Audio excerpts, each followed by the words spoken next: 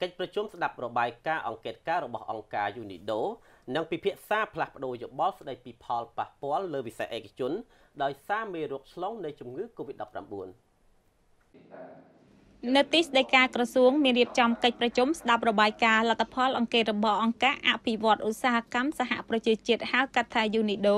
ស្ដីពីផលប៉ះពាល់ទៅលើវិស័យឯកជនដោយសារមេរោគឆ្លង COVID-19 ក្រោមអធិបតីភាពឯកឧត្តមកតេសេដ្ឋាបណ្ឌិតចំប្រសិទ្ធទេសរដ្ឋមន្ត្រីរដ្ឋមន្ត្រីក្រសួងឧស្សាហកម្មវិទ្យាសាស្ត្របច្ចេកវិទ្យានិងនវានុវត្តន៍ឯកឧត្តមកតេសេដ្ឋាបណ្ឌិតទេសរដ្ឋមន្ត្រីចំប្រសិទ្ធបានចាត់ទុកកិច្ចប្រជុំស្ដាប់របាយការណ៍អង្កេតនៅពេលនេះថា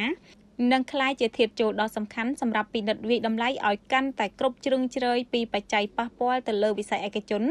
ដោយសារមេរោគឆ្លង COVID-19 ជាពិសេសថ្ងៃនេះមានថ្នាក់ដឹកនាំនិងមន្ត្រីជំនាញជាន់ខ្ពស់របស់ក្រសួងបានអញ្ជើញចូលរួម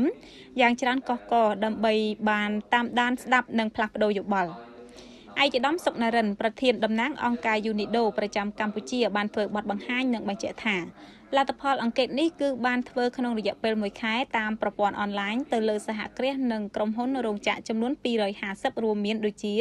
ផ្នែករោងចក្រកាត់ដេរផ្នែកកម្មន្តសាលធនស្រាលផលិតចំណីអាហារភេសជ្ជៈទេសចរណ៍ធម្មពលនិងផ្នែកកែច្នៃជាដើមតាមរយៈការដាក់កម្រងសំណួរប៉ុន្តែក្នុងចំណោមនោះមានតែ144សហគ្រាសនិងក្រុមហ៊ុនរោងចក្រប៉ុណ្ណោះដែលបានឆ្លើយនឹងសំណួរដែលបានដាក់ជូនគឺស្មើនឹង 57% ឆ្លងតាមរយៈនេះនឹងទទួលបាននៅលទ្ធផលអង្កេតមួយដែលបានបង្ហាញថាដោយសារមេរោគឆ្លង COVID-19 ធ្វើឲ្យវិស័យសហគ្រាសខ្នាតតូចនិងមធ្យមនិងក្រុមហ៊ុនរោងចក្រជាច្រើននៅកម្ពុជារួមទាំងវិស័យទេសចរណ៍ផងដែរត្រូវទទួលរងផលប៉ះពាល់ក្នុងកម្រិតមួយដែលរដ្ឋាភិបាលស្ថាប័នពាក់ព័ន្ធនិងដៃគូអភិវឌ្ឍន៍ត្រូវរួមគ្នាគិតគូរពិចារណាស្វែងរកដំណោះស្រាយ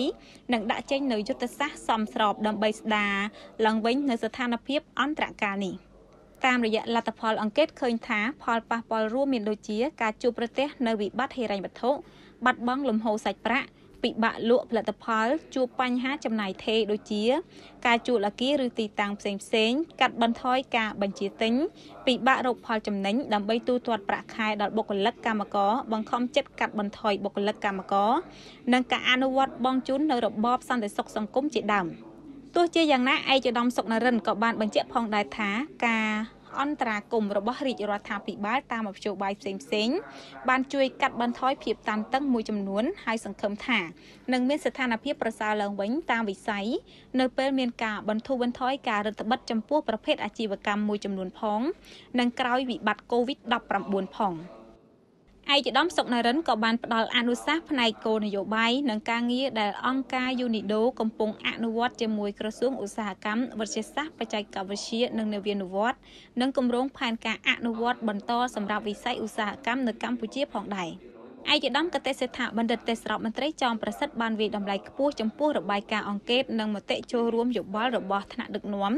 និងមន្ត្រីជំនាញរបស់ក្រសួងព្រមទាំងលើកឡើងពីកិច្ចខិតខំរបស់រាជរដ្ឋាភិបាលដែលបានដាក់ចេញនូវវិធានការគោលនយោបាយនិងយុទ្ធសាស្ត្រជាច្រើនដើម្បីស្ដារស្ថានភាពឡើងវិញនៅវិបត្តិនេះក្នុងឱកាសនោះឯកឧត្តមកតេសេដ្ឋាបណ្ឌិតបានទាញចំណាប់អារម្មណ៍ថាវិបត្តិ COVID-19 ក៏ជាឱកាសក៏ដូចជាមេរៀនបទពិសោធន៍មួយសម្រាប់សហគ្រាសក្រុមហ៊ុននីមួយៗ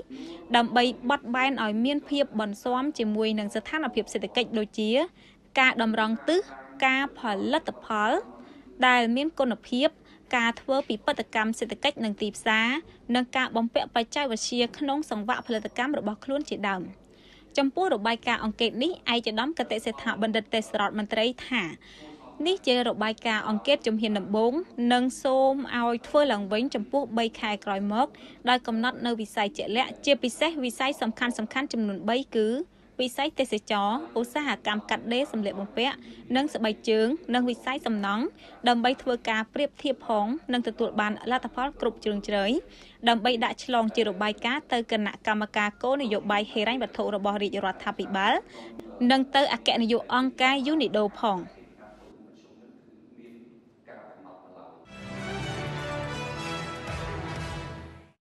រដ្ឋមន្ត្រីក្រសួងកសិកម្មអាដាមវែងសាខុនចុះពិនិត្យមើលការបង្កបង្កើនផលស្រូវនិងការចិញ្ចឹមមាន់នៅខេត្តបាត់ដំបង ឯកឧត្តមវែងសាខុនរដ្ឋមន្ត្រីក្រសួងកសិកម្មរុក្ខាប្រមាញ់និងនេសាទខេត្តអមដំណើរដោយលោកអ៊ុយសុធីរីអភិបាលរងខេត្តបាត់ដំបងនិងប្រធានមន្ទីរកសិកម្មខេត្តបានអញ្ជើញចុះពិនិត្យការងារបង្កបង្កើនផលស្រូវនិងជួបក្រុមការងារកសិករនៅវាលចែងម៉ែងស្រុកបឹងព្រីងនិងភូមិព្រាននិលឃុំព្រៃតូចស្រុកមោងឫស្សីបើតាមការបញ្ជាក់ពីប្រធានមន្ទីរកសិកម្មខេត្តថាកសិករបានសម្រេចបង្កបង្កើនផលស្រូវដើមរដូវបានចំនួនប្រមាណ 80% លើផ្ទៃដីចំនួន 1221 ហិកតា ដោយប្រើពូជស្រូវសែនក្រអូបនិងស្រូវស្រងែមកទល់ពេលនេះគឺស្រូវលូតលាស់បានល្អប្រសើរប៉ុន្តែស្ថានភាពទឹកក្នុងប្រឡាយមានការខ្វះខាតសម្រាប់បូមដាក់ស្រែចេញពីស្រុកមោងឫស្សីឯកឧត្តមរដ្ឋមន្ត្រីលោកអភិបាលរងខេត្តបានអញ្ជើញបន្តដំណើរមកស្រុកបាណន់ដើម្បីពិនិត្យទំនប់ទឹកទ្វារកង្ហតដែលជាប្រភពទឹកហូរស្រោចស្រពលើផ្ទៃដីក្នុងឃុំព្រៃតូចនៅតំបន់ខាងលើគឺឃុំកន្ទឺ1មានផ្ទៃដីបង្កបង្កើនផលដំណាំស្រូវចំនួន 6848 ហិកតាគិតមកទល់បច្ចុប្បន្នសម្រាប់បានជាង 90% ហើយជាទូទៅប្រើពូជស្រូវសែនក្រអូបផ្ការំដួលស្រងែផ្កាម្លិះនិងស្រូវផ្ការំដេងដំណាំស្រូវមានការលូតលាស់ល្អប្រសើរប៉ុន្តែនៅប៉ុន្មានសប្តាហ៍ចុងក្រោយនេះស្ថានភាពទឹកភ្លៀងមិនមានគ្រប់គ្រាន់ធ្វើឲ្យប្រឡាយមេខ្វះទឹកសម្រាប់កសិករបូមដាក់ស្រែប្រជាកសិករសំណូមពរឲ្យឯកឧត្តមរដ្ឋមន្ត្រីនិងលោកអភិបាលរងខេត្តជួយដោះស្រាយទឹកឲ្យមាននៅក្នុងប្រឡាយដើម្បីបូមបញ្ចូលស្រែហើយប្រសិនបើប៉ុន្មានថ្ងៃខាងមុខគ្មានភ្លៀងទេផ្ទៃដីស្រែជាច្រើនហិកតាអាចនឹងប្រឈមបញ្ហាខ្វះទឹកក្នុងនាមឯកឧត្តមរដ្ឋមន្ត្រីលោកបានណែនាំឲ្យប្រធានមន្ទីរសហការជាមួយមន្ទីរធនធានទឹកនិងអូតូនិយមនិងអាជ្ញាធរស្រុកតាមដានបញ្ហានេះឲ្យបានដិតដល់និងត្រៀមលក្ខណៈឲ្យបានគ្រប់គ្រាន់សម្រាប់ចុះជួយអន្តរាគមន៍ដល់ប្រជាកសិករឲ្យបានទាន់ពេលក្នុងថ្ងៃដដែលឯកឧត្តមរដ្ឋមន្ត្រីវែងសុខុនបានបន្តដំណើរមកពិនិត្យបណ្ដុំអាជីវកម្មមាន់ទូភ្ញាស់កូនមាន់និងចិញ្ចឹមមាន់យកសាច់និងការបណ្ដុះបណ្ដាលកូនស្វ័យលក់ស្ថិតនៅក្នុងភូមិចំការអូឃុំកន្ទឺ2ស្រុកបាណន់ដែលទទួលបានការគាំទ្រដោយគម្រោងកម្មវិធីស្ដីពីការផ្សព្វផ្សាយបច្ចេកទេសកសិកម្មថ្មីដែលធន់ទៅនឹងការប្រែប្រួលអាកាសធាតុហៅកាត់ថាអាស្ប៉ៃលោកប្រាក់ហៀបម្ចាស់ផ្ទះបានជម្រាបជូនឯកឧត្តមរដ្ឋមន្ត្រីថាលោកពូបានចាប់យករបរនេះជាអាជីពស្នូលតាំងពីឆ្នាំ2017រហូតដល់បច្ចុប្បន្ននេះដោយទទួលបានការគាំទ្រពីកម្មវិធីអាស្ប៉ៃចាប់ផ្ដើមពីមេបា30ក្បាលទូភ្ញាស់និងបច្ចេកទេសលោកប្រាក់ហៀបម្ចាស់ផ្ទះបានជម្រាបជូនឯកឧត្តមរដ្ឋមន្ត្រីថាលោកពូបានចាប់យករបរនេះជាអាជីពស្នូលតាំងពីឆ្នាំ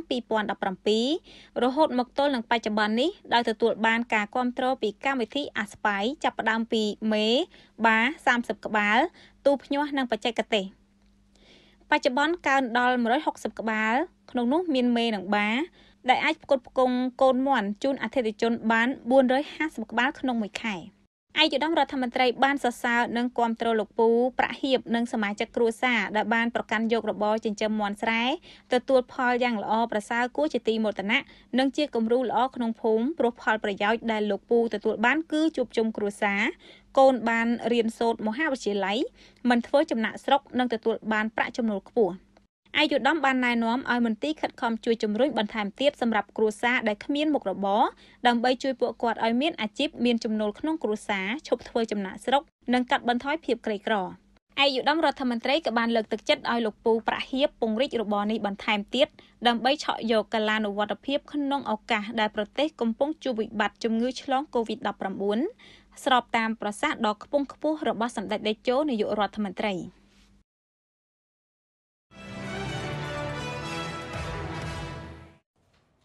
នៅនាយកដ្ឋានកិច្ចការយោធាស៊ីវិលក្រសួងការពារជាតិនារសៀលថ្ងៃទី16ខែមិថុនាឆ្នាំ2020នេះគណៈកម្មការអន្តរក្រសួងសម្រាប់ត្រួតពិនិត្យមុខសញ្ញាជនពិការដែលជាអតីតយុទ្ធជននៃកងទ័ពកម្ពុជាប្រជាធិបតេយ្យបានប្រជុំបូកសរុបការងារចុះត្រួតពិនិត្យមុខសញ្ញាជនពិការដែលជាអតីតយុទ្ធជនចំនួន764នាក់នៅទិសយុទ្ធភូមិភាគ3និងយុទ្ធភូមិភាគទី5ស្ថិតនៅក្រោមអធិបតីភាពឯកឧត្តមសេនីយ៍ឯកសៅសរឿនអគ្គនាយករង អគ្គនាយកដ្ឋានយោធាសេវាក្រសួងការពារជាតិជាប្រធានគណៈកម្មការអន្តរក្រសួងព្រមទាំងមានវត្តមានឯកឧត្តមមេបញ្ជាការរងយុទ្ធភូមិភាគទី3និងសមាជិកក្រុមការងារមកពីអន្តរក្រសួងជំនាញសុខាភិបាលខេត្តនិងយុទ្ធភូមិភាគ3ព្រមទាំងអាជ្ញាធរមូលដ្ឋានជាច្រើនរូបទៀតបន្ទាប់ពីឯកឧត្តមឧត្តមស្នេហ៍ឯកសៅសរឿនប្រធានគណៈកម្មការអន្តរក្រសួងថ្លែងបើកកិច្ចប្រជុំបូកសរុបការងារចុះត្រួតពិនិត្យមុខសញ្ញាជនពិការដែលជាអតីតយុទ្ធជននៅទិសយុទ្ធភូមិភាគទី3និងទិសយុទ្ធភូមិភាគទី5រួចមកឯកឧត្តមឧត្តមស្នេហ៍តូជេងសុផលនាយករងនាយកដ្ឋានកិច្ចការយោធាស៊ីវិលបានអានរបាយការណ៍បូកសរុបរបស់គណៈកម្មការអន្តរក្រសួងសម្រាប់ត្រួតពិនិត្យមុខសញ្ញាជនពិការដែលជាអតីតយុទ្ធជននៃកងទ័ពកម្ពុជាប្រជាធិបតេយ្យស្ដីពីលទ្ធផលការងារត្រួតពិនិត្យមុខសញ្ញាជនពិការដែលជាអតីតយុទ្ធជននៃកងទ័ពកម្ពុជាប្រជាធិបតេយ្យចំនួន764នាក់នៅយុទ្ធភូមិភាគទី3និងយុទ្ធភូមិភាគទី5ដោយអនុវត្តតាមចំណាដ៏ខ្ពង់ខ្ពស់សម្ដេចតេជោនាយករដ្ឋមន្ត្រីនិងលិខិតរបស់ក្រសួងសេដ្ឋកិច្ចនិងហិរញ្ញវត្ថុចុងឆ្នាំ2019កន្លងមកនេះគណៈកម្មការអន្តរក្រសួងបានដំណើរការចុះពិនិត្យមុខសញ្ញាជនពិការក្នុងស្រុកឱរ៉ាល់ខេត្តកំពង់ស្ពឺទិសយុទ្ធភូមិភាគទី3និងយុទ្ធភូមិភាគទី5មានខេត្តបៃលិនខេត្តបាត់ដំបងមានស្រុកសំពៅលូននិងស្រុករុក្ខគិរីដែលជាអតីតយុទ្ធជនកងទ័ពកម្ពុជាប្រជាធិបតេយ្យចំនួន764នាក់ចាប់ពីថ្ងៃទី27ខែសីហាដល់ថ្ងៃទី25ខែឧសភាឆ្នាំ2019កន្លងមកនេះលទ្ធផលត្រួតពិនិត្យក្នុងស្រុកឱរ៉ាល់ខេត្តកំពង់ស្ពឺយុទ្ធភូមិភាគទី3មានវត្តមានត្រួតពិនិត្យចំនួន257នាក់កំណត់មុខសញ្ញាជនពិការនិងវិតម្លៃជាប់ប្រភេទថ្នាក់ពិការបានចំនួន257អវត្តមានចំនួន31នាក់ដោយមូលហេតុឈឺបាត់មុខ12នាក់និងស្លាប់19នាក់ខេត្តបៃលិនយុទ្ធភូមិភាគទី5វត្តមានបានមកត្រួតពិនិត្យកំណត់មុខសញ្ញាជនពិការនិងវិតម្លៃជាប់ប្រភេទថ្នាក់ពិការបានចំនួន104អវត្តមាន12នាក់បាត់មុខ4នាក់និងស្លាប់8នាក់ដោយមានភាពមិនប្រក្រតីនៅខេត្តបៃលិនក្រោយជំនាញត្រួតពិនិត្យជាបឋមលើឯកសារកំណត់បង្ហាញឃើញមានមុខសញ្ញាមួយចំនួនតំណាងក្រសួងសេដ្ឋកិច្ចនិងហិរញ្ញវត្ថុក្រសួងសង្គមគិច្ចអតីតយុទ្ធជននិងយុវនីតិសម្បទានាយកដ្ឋានបុគ្គលិកការិយាល័យទី1កងទ័ពជើងគោកចាពុំយល់ព្រមមូលហេតុគ្មានរបួសពិការអ្នកខ្លះស្ថិតក្នុងភាពមិនប្រក្រតីទើបគណៈកម្មការបានប្រជុំនៅទីបញ្ជាការតំបន់សឹករងបៃលិនដាក់ផែនការឲ្យក្រុមការងារសហការជាមួយអាជ្ញាធរមូលដ្ឋានចុះត្រួតពិនិត្យជាក់ស្ដែងដល់គេហដ្ឋានឡើងវិញជាលទ្ធផលត្រួតពិនិត្យលើកទី2ក្នុងចំនួនរួម104នាក់មានមុខសញ្ញាជនពិការបានវិតម្លៃជាប់ប្រភេទថ្នាក់ពិការចំនួន72នាក់មុខសញ្ញាជនពិការមិនជាប់ប្រភេទថ្នាក់ពិការចំនួន13នាក់មុខសញ្ញាជនពិការមិនប្រក្រតីចំនួន19នាក់ដោយឡែកស្រុកសំពៅលូនខេត្តបាត់ដំបងយុទ្ធភូមិភាគទី5វត្តមានបានមកត្រួតពិនិត្យកំណត់មុខសញ្ញាជនពិការនិងវិតម្លៃជាប់ប្រភេទថ្នាក់ពិការចំនួន284នាក់អវត្តមានចំនួន11នាក់មូលហេតុបាត់ខ្លួន9នាក់និងស្លាប់2នាក់ស្រុករុក្ខគិរីខេត្តបាត់ដំបងវត្តមានបានមកត្រួតពិនិត្យកំណត់មុខសញ្ញាជនពិការនិងវិតម្លៃជាប់ប្រភេទថ្នាក់ពិការបានចំនួន64នាក់អវត្តមាន1នាក់មូលហេតុឈឺទៅសម្រាប់ព្យាបាលនៅប្រទេសថៃសរុបលទ្ធផលរួមចំនួនរួម764នាក់វត្តមានបានមកត្រួតពិនិត្យចំនួន709នាក់កំណត់មុខសញ្ញាជនពិការនិងវិតម្លៃជាប់ប្រភេទថ្នាក់ពិការបានចំនួន677នាក់មុខសញ្ញាវិតម្លៃមិនជាប់ប្រភេទថ្នាក់ពិការចំនួន13នាក់មុខសញ្ញាមិនប្រក្រតីចំនួន19នាក់មុខសញ្ញាអវត្តមានចំនួន55នាក់មូលហេតុឈឺបាត់មុខចំនួន23នាក់និងស្លាប់ចំនួន32នាក់ក្នុងរបាយការណ៍បានសំណូមពរដល់គណៈកម្មការអន្តរក្រសួងស្នើសុំព្យួរឈ្មោះជនពិការដែលមានភាពប្រក្រតីរហូតដល់ដំណាច់ឆ្នាំ2021ព្រមទាំងមុខសញ្ញាអវត្តមានពិនិត្យស្រាវជ្រាវដោះស្រាយនៅពេលក្រោយកិច្ចប្រជុំក៏បានចូលរួមពីតំណាងក្រសួងសេដ្ឋកិច្ចនិងហិរញ្ញវត្ថុនិងពីតំណាងក្រសួងសង្គមគិច្ចអតីតយុទ្ធជននិងយុវនីតិសម្បទាស្ដីពីចំណុចខ្លាំងនិងចំណុចខ្វះខាតមួយចំនួនដែលបណ្ដាលមកពីការញុះញង់ពីជនអគតិដែលធ្វើឲ្យប៉ះពាល់ផលប្រយោជន៍របស់បងប្អូនជនពិការដែលជំនាញនីមួយៗបានកែសម្រួលចំពោះបញ្ហាការងារចុះពិនិត្យមុខសញ្ញាជនពិការដែលជាអតីតយុទ្ធជនកន្លងមកនេះ ក្នុងនាមថ្នាក់ដឹកនាំក្រសួងការពារជាតិនិងជាអគ្គបញ្ជាការឯកឧត្តមឧត្តមសេនីយ៍ឯកសៅសរឿនបានថ្លែងនៅការកោតសរសើរនិងវិតម្លៃខ្ពស់ចំពោះជំនាញដែលបានខិតខំសហការគ្នាបានល្អដើម្បីផលប្រយោជន៍ដល់ជនពិការដោយជំនាញបានត្រួតពិនិត្យនិងវិតម្លៃប្រភេទថ្នាក់ពិការនារយៈពេលកន្លងមកនេះពិតជាកំណត់បាននៅមុខសញ្ញាជនពិការយ៉ាងសុក្រិតមានដំណាភាពឆ្លើយតបទៅនឹងចំណាយល់ព្រមដ៏ខ្ពង់ខ្ពស់របស់សម្ដេចអគ្គមហាសេនាបតីតេជោហ៊ុនសែននាយករដ្ឋមន្ត្រីនិងលិខិតរបស់ក្រសួងសេដ្ឋកិច្ចនិងហិរញ្ញវត្ថុកន្លងមកនេះប្រកបដោយការទទួលខុសត្រូវខ្ពស់ឯកឧត្តមបានថ្លែងពីបំណងប្រាថ្នារបស់ប្រមុខរាជរដ្ឋាភិបាលដែលមានសម្ដេចអគ្គមហាសេនាបតីតេជោហ៊ុនសែននាយករដ្ឋមន្ត្រីនៃព្រះរាជាណាចក្រកម្ពុជាក្នុងការយកចិត្តទុកដាក់គិតគូរជួយឧបត្ថម្ភលើកកម្ពស់ជីវភាពយោធិនពិការដើម្បីកាត់បន្ថយនូវភាពក្រីក្រក្នុងស្រទាប់យោធិនពិការព្រមទាំងមានការយកចិត្តទុកដាក់ចុះសំណេះសំណាលសាកសួរសុខទុក្ខនិងបានកសាងតាមរយៈក្រសួងការពារជាតិអគ្គមេបញ្ជាការនៃកងយុទ្ធពលខេមរៈភូមិន្ទមេបញ្ជាការកងទ័ពជើងគោកនៅមជ្ឈមណ្ឌលអភិវឌ្ឍយោធិនពិការ317តាកែនកោះស្លាកំពតមណ្ឌល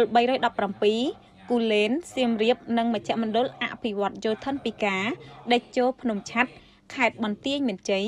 ដោយបានទទួលយកយោធិនពិការឲ្យចូលមករស់នៅមជ្ឈមណ្ឌលទាំងនោះបានជាបន្តបន្ទាប់